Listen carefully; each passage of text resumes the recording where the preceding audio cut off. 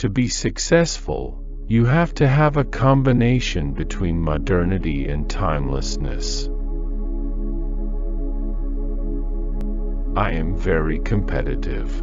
I always want to win. Try to avoid to invest when everything is too expensive. The person who I admire most in business is Warren Buffett. He is a long-term investor and has brilliant ideas, and he sticks to them. All that interests me is promoting my brands, never myself. When something has to be done, do it. In France we are full of good ideas, but we rarely put them into practice. If you control your distribution, you control your image. What I love is to win. What I love is being number one.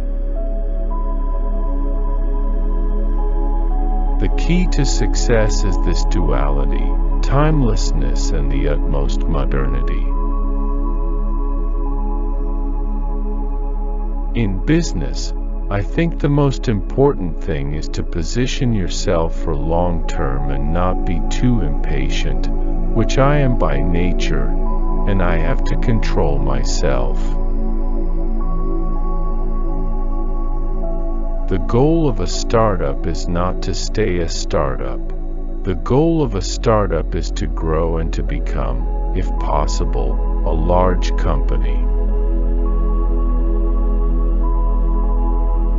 You have to be just as mistrustful of straightforward rationality in business as you do of a uniquely gut approach.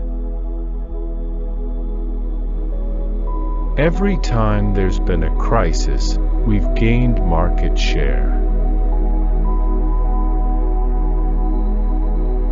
Money is just a consequence. I always say to my team, don't worry too much about profitability. If you do your job well, the profitability will come.